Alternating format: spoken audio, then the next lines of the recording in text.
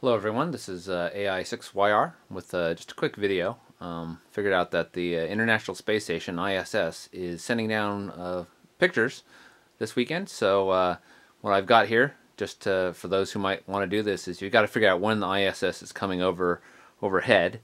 And I've got a 2-meter FM transceiver, an old one, Kenwood, but that works fine for this. And then got my Android phone. Yeah, it's kind of interesting to use a phone with a ham radio here, but this is running a program called Robot 36. And what that does is it decodes images in slow scan TV. That's SSTV. So what we're doing here is going to wait for the ISS, and I'll zoom in and see if we can get the image or not. Don't know if we'll be successful. So just a couple of quick things before the ISS shows up in the next few minutes.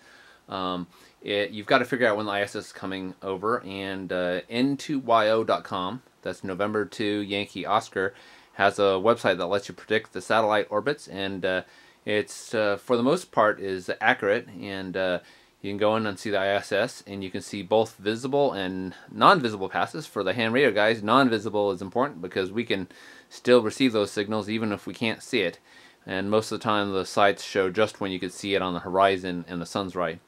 So this is going to a 2-meter J-pole that's on the back. I'm actually out in my garden shed, which I built, and we're going to have to change the frequency a little bit to see. There's a little bit of a Doppler shift when any spacecraft goes overhead, and so as the spacecraft is coming toward you, the frequency will go higher, I believe, and then when because of the Doppler shift, and as it goes away, the frequency goes lower. So we'll start at probably 145, 805, or 810, and see what we hear when it comes over. The other thing is you got to turn squelch down, so you can hear what's going on.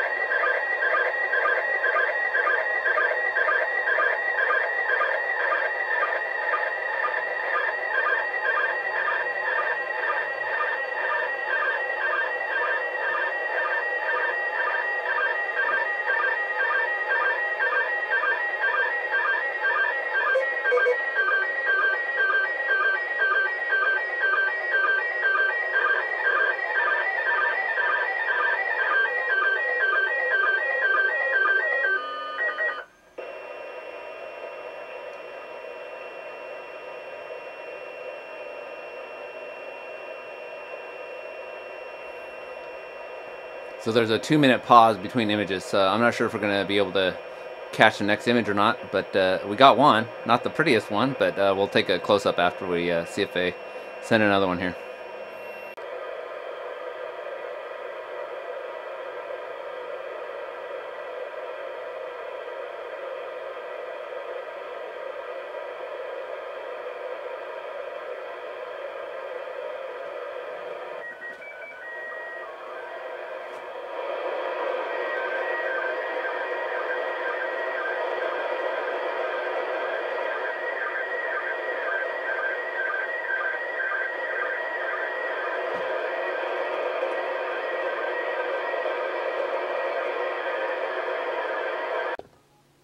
So there's the image. It's not great. The reason why is because we didn't have a great pass, not a great antenna, and when you've got a low pass, I think we're only about 20 degrees. You don't have very much time and not a very strong signal. It's better if it's like 80 or 90 degrees. So we'll try later and see what we get. Well, there's the AI6YR. I've moved to a different radio in a quieter location. I'm not sure if the radio or the location or the antenna location will be better for another pass. Still a little bit low, but coming up in about 10 minutes. So we'll record that and see if I can get a better picture this time around on the ISS.